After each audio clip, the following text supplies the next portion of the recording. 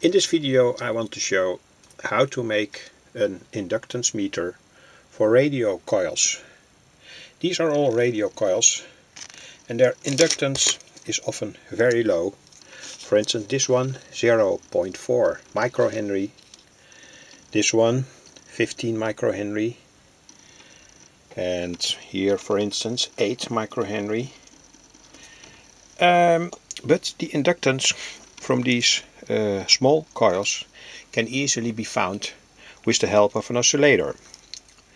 So here I made an oscillator, and what we do now is connect the inductance with a parallel capacitor to the oscillator, and now the oscillator will generate a certain frequency. I did it here, this coil with this parallel capacitor, and this is the frequency. And we can also read the frequency on the counter.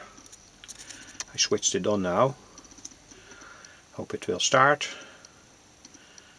Yes.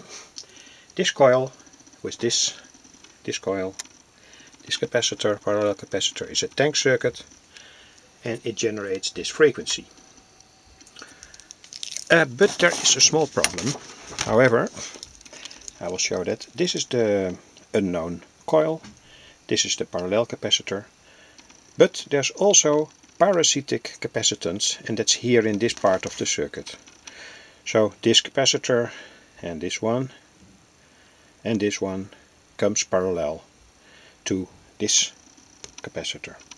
You have to find it experimentally, the parasitic capacitance, and the best thing to do is to put this formula in a small program in BASIC. I did it here, and then you can easily make calculations. By the way, this is the oscillator.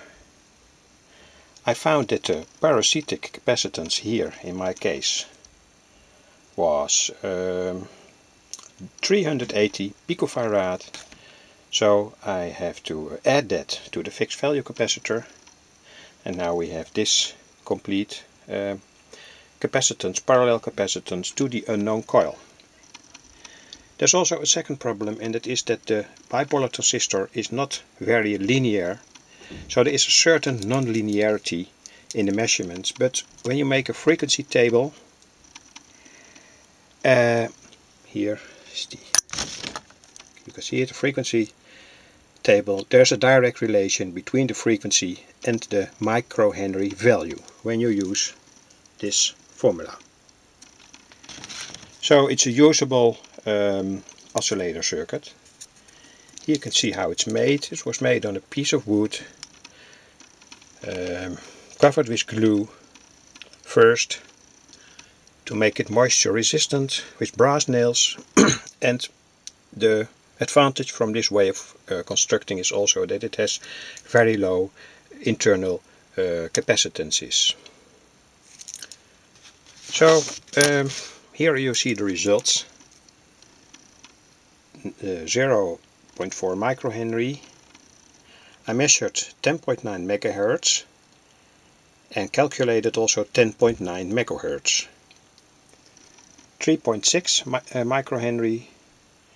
I measured 3.96 megahertz, but calculated 3.64 megahertz.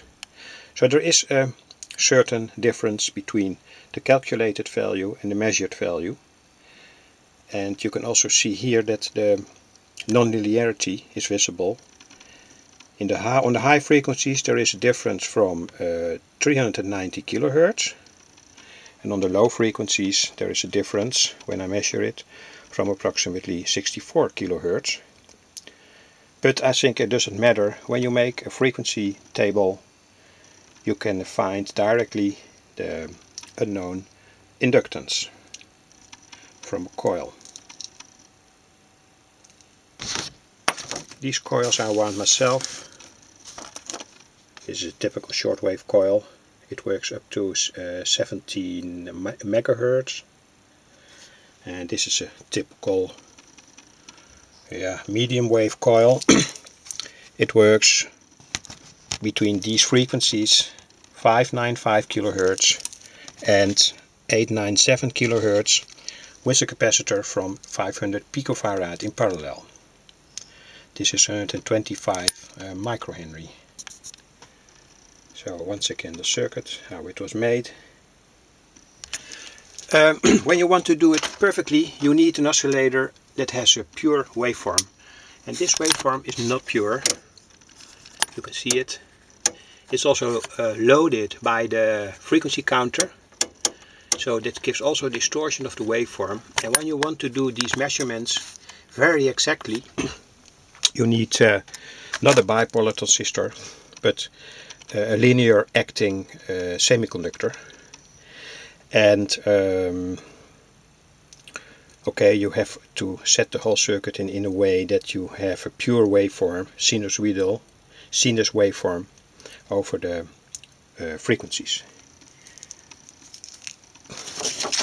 But as I told earlier, this is a simple way, and it gives you a useful indication from the inductance.